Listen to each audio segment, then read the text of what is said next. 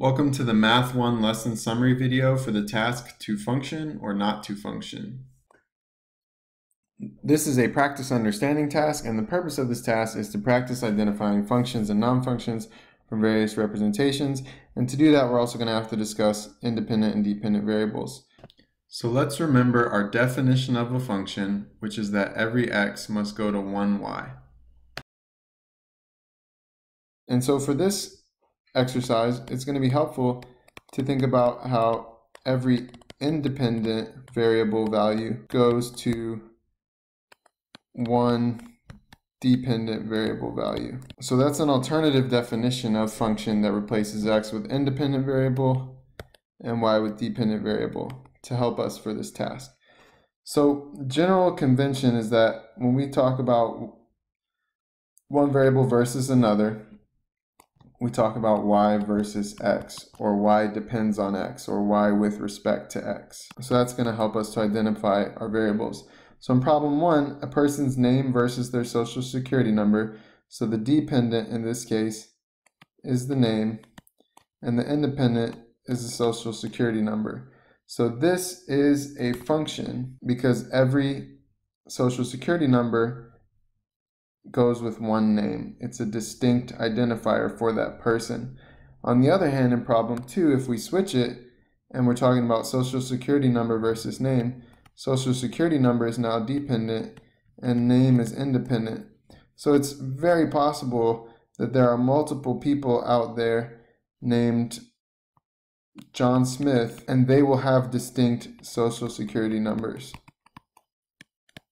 So I'll call it SSN1, SSN2, SSN3. They each are named John Smith, but they have different social security numbers. There's probably hundreds of people with that name. So that is not going to be a function. All right, so continuing on, number 5, the temperature in degrees Fahrenheit with respect to the time of day. So our independent is time, and our dependent is temperature in degrees Fahrenheit. So at every time of day, there's only one temperature that is the temperature outside. So this is certainly a function. And in number 6, generally tables are given as x and y. So our independent is distance, and our dependent is days. So we don't have any other context, but we can see that these two distances of 6 correspond with different days. So that means this is not a function because we have one single x value of 6 going to multiple y's.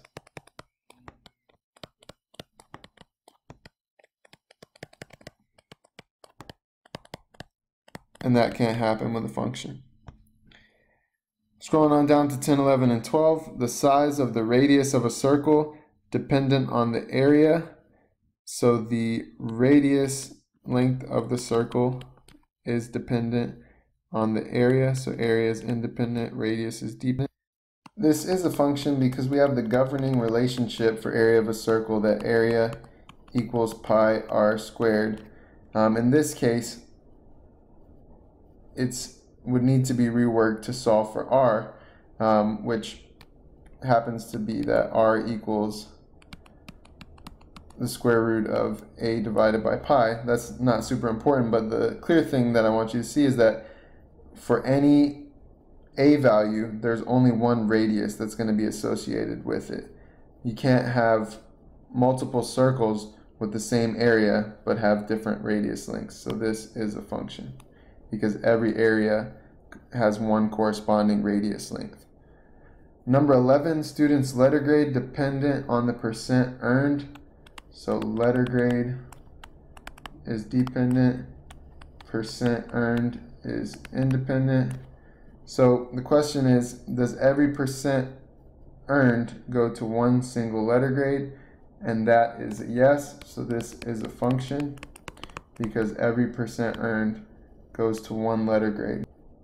For example, 97% goes to an A, 91% goes to an A. It's okay that they both go to A.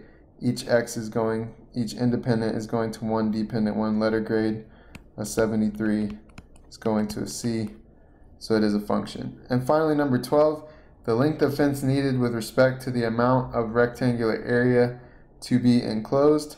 So the length of fence needed is dependent, and the independent is the amount of area.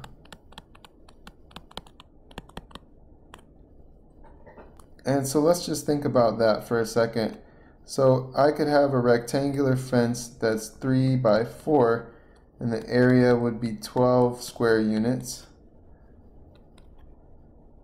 And the total length of fence would be 3 plus 3 plus 4 plus 4, which is 14. And I could also have a 6 by 2 fence where the area would be 12 square units, but the length would be 6 plus 6 plus 2 plus 2, which is 16 instead of 14. So we have the same area going to multiple lengths, the same x going to two different y's, and that makes this not a function. Thank you for watching. If you need help with the Ready, Set, Go homework problems, please check out the Ready, Set, Go support site in Canvas.